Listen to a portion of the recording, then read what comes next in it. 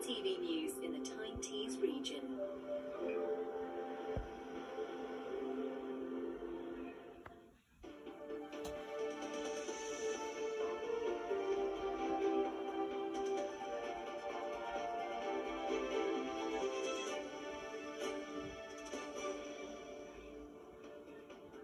Good evening and welcome to ITV News Tyne Tees. Tonight's headlines.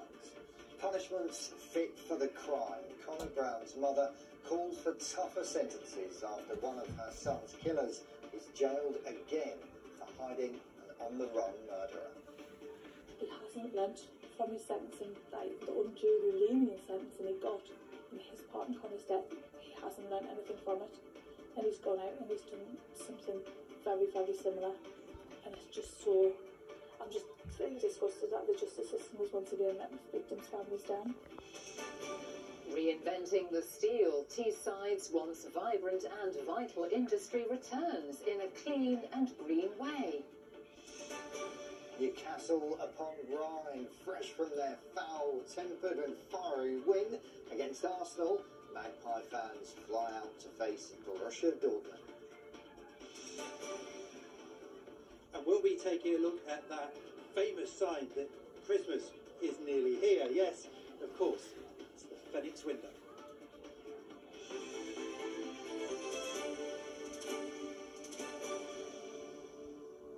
First tonight, when will they learn? That's the message from Connor Brown's mother after one of her son's killers was jailed again for harbouring another murderer. Ali Gordon was jailed for Connor's manslaughter in 2019. He served time in prison and was out on licence when he helped hide another man who was on the run from the police. Gordon admitted to the offence at an earlier hearing and today was jailed for 3 years and 4 months. Chris Jepson was following today's sentencing. Louis Whelan and Anthony Keating were jailed for life in January after being found guilty of murder. Their victim, 22-year-old Blaine Hammond from Sunderland. On the 3rd of December 2021, they beat him and dumped his body in a disused exchange box on Saltburn Road. Today, another man, Ali Gordon, has been sentenced to 3 years and 4 months in prison after admitting to harbouring killer Anthony Keating. When he committed the offence, Ali Gordon was on licence after serving time in prison in connection to the killing of Sunderland teenager Connor Brown in 2019. Brown, a promising boxer, was stabbed to death in a Sunderland alleyway near a pub after he tried to break up a fight. Leighton Barras was jailed for life for his murder, but Ali Gordon was handed a 3.5-year sentence for his manslaughter. Connor Brown's mum, who now campaigns to raise awareness of the dangers of knife crime, says she's appalled that Gordon was allowed to commit this offence whilst under licence. I feel disgusted. I feel let down. I feel really sad for Blaine's family as well because, you know, as much as he didn't have a direct impact on the death of Blaine, he has had that impact on the family when they try to grieve for their son. And, you know, it's just caused more upset than going back to court and having to deal with all this again. And it just caused more upset. But for me, he did this while he was still on licence for his part in Connor's death. He hasn't learnt from his sentencing, like the unduly lenient sentencing he got in his part in Connor's death. He hasn't learnt anything from it. She's not happy with the length of the sentence handed to Ali Gordon today. The police do a fabulous job. They're the ones that do all the work to get it to court. The lawyers, all likes of that, but then it's the justice system behind. It's the sentencing behind. It's just not enough. Gordon will be punished again, but for Tanya Brown, he should never have been able to harbour another killer. Well, the court heard how this sentencing hearing was delayed because Ali Gordon had moved to Scotland after his licence period had ended, but it was his actions before that period had ended that was in question today. The court heard how Gordon had given killer Anthony Keating a place to stay in Billingham when he was wanted by police. Keating was arrested 2 days later at that property, but when questioned in an interview, Gordon was asked why he hadn't reported Keating to the police, and he replied, "I don't grass, he's a good friend." The judge said that this was misplaced misplaced loyalty to an old friend and that it showed a degree of immaturity. Now, the court also heard how Gordon had deleted call logs to try to protect himself from being connected to assisting an offender, and that he had lied when asked about knowing the extent of Keating's crime, because phone records suggested he'd searched for online news reports about the murder. There were also messages found on his phone that suggested that he knew Keating was on the run from the police. One in particular stated, "He's on the run like me." Gordon claimed that meant that he was on the run from people in Sunderland like him, but the judge disagreed. So thank you for that update. Well, next tonight, and to the return of a once vibrant and vital industry on Teesside, steel. Yes, British Steel confirmed today that Tees Works in Redcar would be the location for one of their new electric arc furnaces. Around 250 people will make so-called green steel, named because the process is much cleaner than a traditional blast furnace. It's 8 years since the collapse of SSI, and with it the end of generations of traditional steel manufacturing. Today's news brings not only new jobs, but secures existing steel jobs across Teesside. Our industry correspondent Rachel Bullock has the story.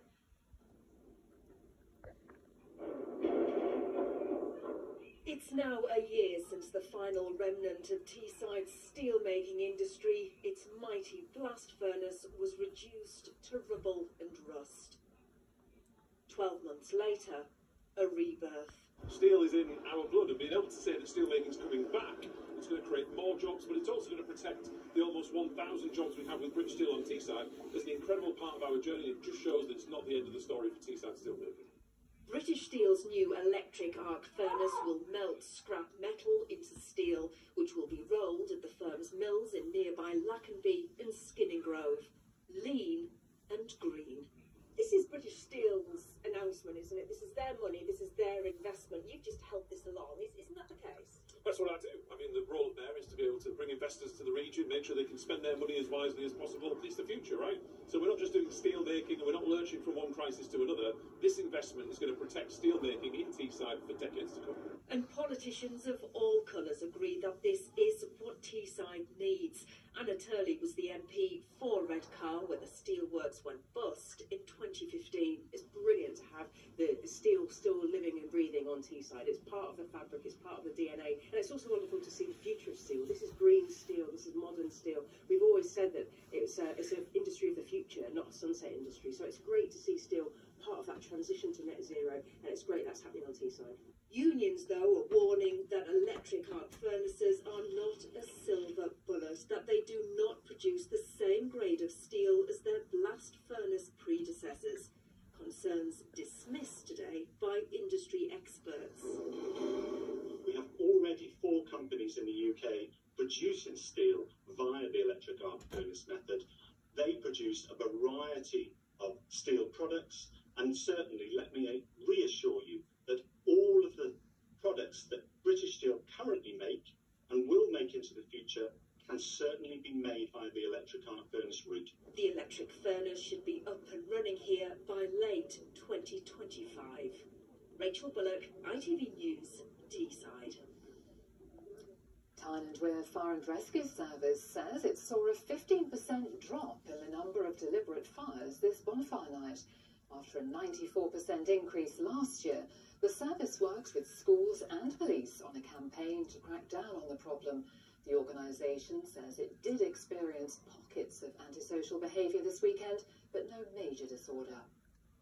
Bit of good news on the railways. Train services in Northumberland have returned to normal as Plessy Viaduct has reopened. Engineers have been working on the 170-year-old structure near Morpeth for the last month after damage to a parapet wall was found. Plans have been announced for a bid to establish a medical school at Teesside University. The Vice-Chancellor says the organisation is working with other bodies to prepare a case. He says the move would help to tackle health inequalities, including a lack of access to healthcare. Right then, one for the dads now, quite literally. Every parent, of course, wants to help their child do well at school, and now research suggests that dads report. Young children get better grades if their fathers read, draw and play with them. Catherine Walker has this report. The old saying is that education begins at home. And in Gateshead, sports coach Tom agrees that parents have a huge impact on their children's approach to learning. And the first person that a child sees is a parent, a guardian. So it's very important to them that they reciprocate or copy whatever they do. So it's very important for consolidating knowledge. Say, for example, if they're having to do homework at home or anything of the sort, it gives them that sort of confidence to go into class and they'll be able to do it from there. It's no secret that parents play a huge role in children's development, but new research into father-mother households now shows performance at school is directly linked to dad's input. By studying test scores, researchers found children whose dads were involved when they were 3 did better in school by the time they were 5. Children whose dads were involved when they were 5 also had better scores when they were 7. This research is suggesting that if fathers are just as involved and share the care equally, this has positive implications for the father-child relationship and for children's educational development. The research, in collaboration with the Fathers Institute, recommends that dads take quality time to do interactive activities like reading and playing with their children. It's advice that gave fathers at this Dads Club food for thought. We just need to normalise dads being an active part of raising kids. I think it makes perfect sense. My style of play is slightly different to where Nancy's mum's style of play is, so she gets like a variation of both. But with 44% of households in the UK made up of non-traditional families, the single-parent charity Gingerbread says more research is needed. This research focused on two-parent households, but it hasn't looked at other means of support that families might have. Whatever the family makeup, the study teaches us that playtime is more than just a bit of fun. Catherine Walker, ITV News. There you go, dads. Consider yourselves told. Now, the ITV Evening News continues at 6:30. Coming up on the programme, the death toll passes 10,000 in Gaza after Israel carried out one of its heaviest bombardments overnight. Israeli military says it has now surrounded Gaza City, with country's media reporting soldiers will enter within 48 hours. Here, 2,000 jobs are on the brink as British Steel plans to close its blast furnaces in Scunthorpe. And a forever home for Fiona, the UK's loneliest sheep. What is your need for those stories and more at 6:30.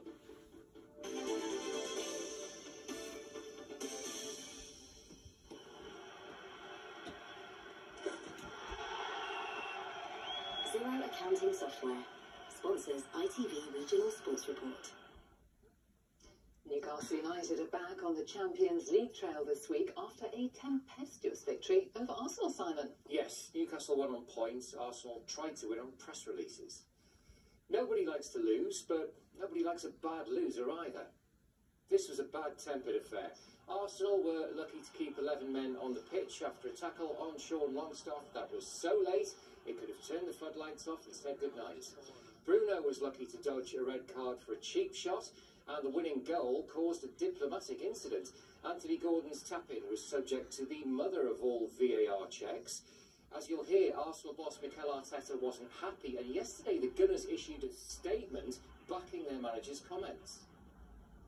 How the hell this goal stand up, and it's incredible. I feel embarrassed, but I have to be the one now coming here to try to defend the club and please ask for help, because it's an absolute disgrace. Obviously, with every check that was going through, you're thinking, I'm probably going to find something wrong with it. Very bizarre to have 3 VAR checks with the goals given, and that's all I know. I mean, Simon, if you're not an Arsenal fan, Arteta was almost amusing to watch, but why was he so angry? And more importantly, where does all this leave Newcastle in what, as you say, is a very big week? Yeah, I think it's great for Newcastle going into a Champions League week. Anytime you beat a heavyweight, it makes you think, well, maybe we're heavyweights as well. In terms of Arsenal, why was he so upset? Well, it's sour grapes, basically, isn't it? Look, Mikel Arteta, settle down. Arsenal, settle down. There must have been 10 teams this weekend who thought they got the wrong end of a decision, but not every one of them released a statement. It's a bit moaning mini for my liking, that's all. Yep. Well, this time tomorrow night, the Magpies will be half an hour into their Champions League game away to Borussia Dortmund. The team flew out to Germany today, and so did a lot of fans. These supporters travelled out from Newcastle Airport to Dusseldorf this morning. Dortmund's win at St James's Park 12 days ago means it is a key game, but the fans are certainly up for it. We're all excited. We've had a great season, great last year. Everything's getting good, so the Geordie boys are ready to rock and get to Germany. A win would be lovely, but it is what it is. It's like Wembley again. Just tune tops everywhere. It'll feel like Newcastle, like Wembley did. Excited, nervous, first time, so it's our first European trip as a dad and lad. Come on! When you do it, it was like that over here, you know, and we can get a result, no problem at all. On to the rest of the weekend action now. The dominant theme for the region's teams in both the Championship and the first round of the FA Cup was what might have been. A game of musical chairs or musical goals, if you prefer, in Plymouth, where the home side shared 6 goals with Middlesbrough. This was proper my turn, your turn stuff. From the Borough perspective, 1-0 up became 2-1 down, then became 3-2 up, at which point they would have hoped to see the game through. But it wasn't to be, 3-3 at the end. Michael, a really entertaining game, just got in really not to get the 3 points today. Yeah, the entertaining bit doesn't really interest me, to be honest. It's the obviously the result in the end. I thought we played some really good stuff at times again, and didn't get in the end what we deserved. Thought we deserved to win the game. Sunderland might have settled for a point at Swansea beforehand, but as they played an hour against 10 men after Charlie Patino's red card, a goalless draw felt underwhelming. The Black Cats might have lost. They needed a penalty save from Anthony Patterson to keep the score sheet clean. What they didn't need was the Swansea woodwork to act as such a sturdy barrier to their hopes of an away win. You get frustrated because you're playing against 10 men, you expect to win, expect to score. The issues at the top end of the pitch I've talked about over the last few weeks. We do have some very inexperienced two strikers, and they can't find the space in the box at the moment to score the goals that we need to score to win the football matches. In the FA Cup first round, Scarborough Athletic of National League North nearly marked their first ever first round tie with their first ever giant killing. But League 2 Forest Green Rovers broke North Yorkshire Hearts with a stoppage time equaliser. The replays a week tomorrow. York City of the National League also replay on that date. They drew 0-0 away at Chester. Harrogate are through at the first time of asking. You might remember they're terrible at home and very good away. They were away to Marine, so they won 5-1. Gateshead are out. Too little too late for them in Somerset. Marcus Dinanga scored a couple of late goals, but Yeovil were 3-0 up by then, and the ship had sailed. And Whitby Town from the Northern Premier League treated their fans to 2 great goals at Bristol Rovers. Nice. Unfortunately, the home side scored 7. It's a great 500 fans here. There's probably more. Made a lot of noise. We've given some shout about on 2 occasions. I think they know the lads have put everything on the line for today. It was the goal for the class. And I've said to the lads, there's no point being down about it. If Scarborough get through, they're away to Blackpool in round 2. If York get through, they're at home to Wigan. Harrogate are through, and they're away to Bolton Wanderers. In women's football, Sunderland were the dames of Derby Day. The Black Cats won the River Wear derby against Durham at Maiden Castle. There was only 1 goal in it, and it was a good one. Katie Kitching scoring direct from a free kick. A good day for Newcastle United women in the Women's Premier League. They beat Stourbridge 5-0. The Magpies stay second and unbeaten. Away from football, there might be a couple of bleak midwinters ahead. The Falcons are the only team in Rugby Union's Premiership without a win this season. The heavy defeat at Harlequins was their 4th loss in 4 games. And the Eagles have a European basketball game in Latvia tomorrow night. They're enjoying that adventure, but the home fires aren't burning. Newcastle lost at Leicester on Saturday.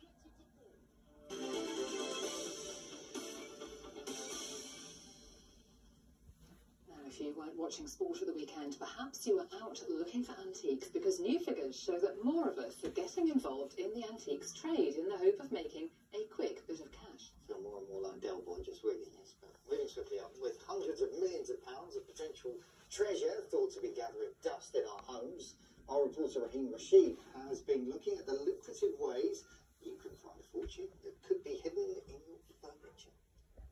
We've all heard of cash in the attic, but might you quite literally be sitting under a gold mine? More of us are making money from antiques hidden in our homes in plain sight. In Newcastle, one dealer says technology and television are making the world of antiques more accessible. I think there's certainly an awareness, with the TV programmes, accessibility with online platforms and shops like ours, which have a big mixture of antiques, but also we kind of mix it up with more contemporary items and retro things. So I think they're just becoming more commonplace.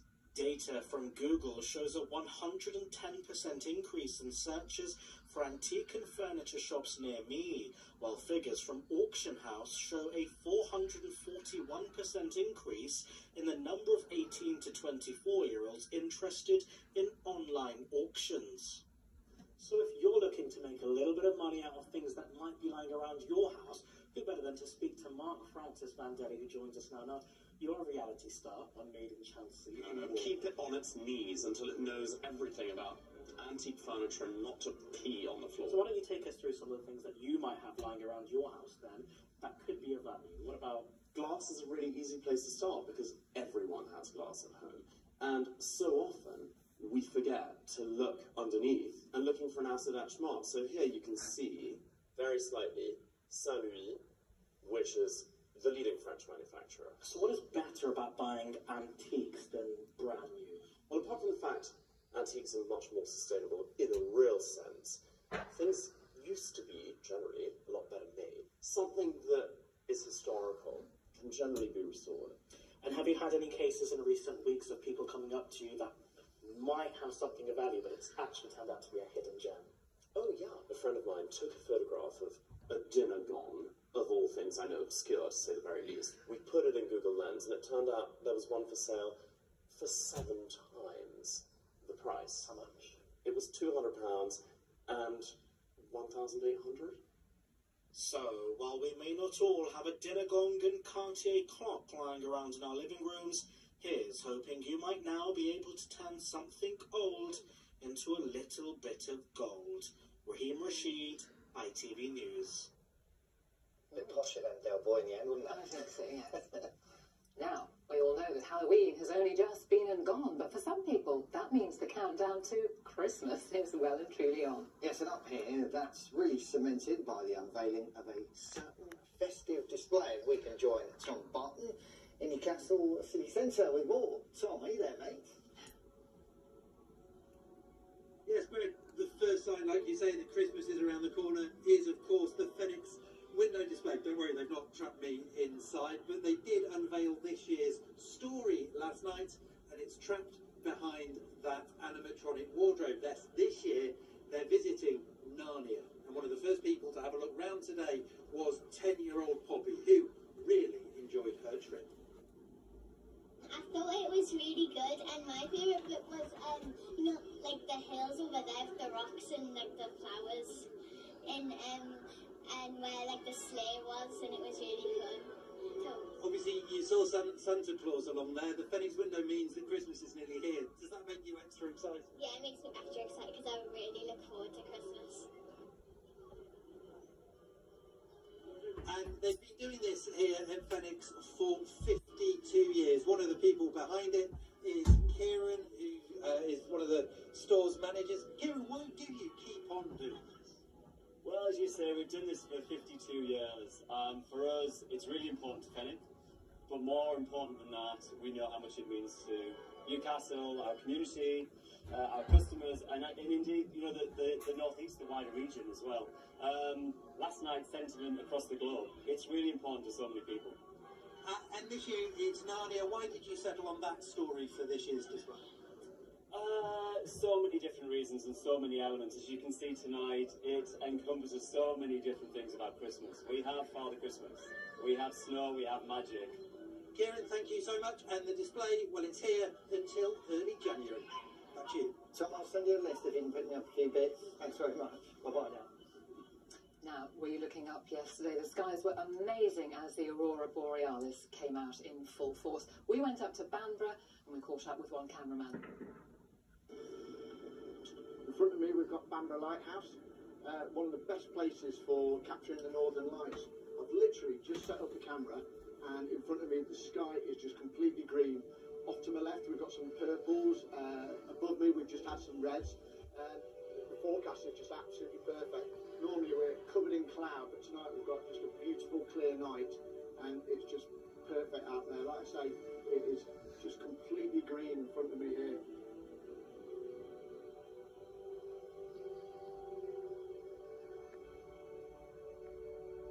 Got reds up to the right, green everywhere. Absolutely incredible.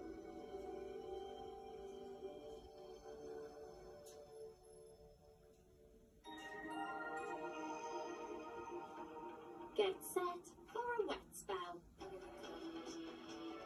TUI sponsors ITV Tyne's weather.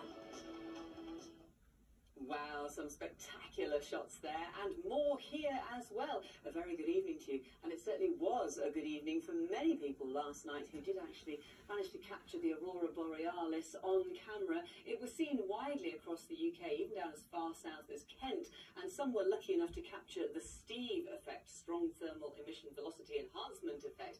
And it is not very often that we see the aurora to this level across the UK, so really thank you for sharing those pictures with us. I always seem to miss the Aurora Borealis.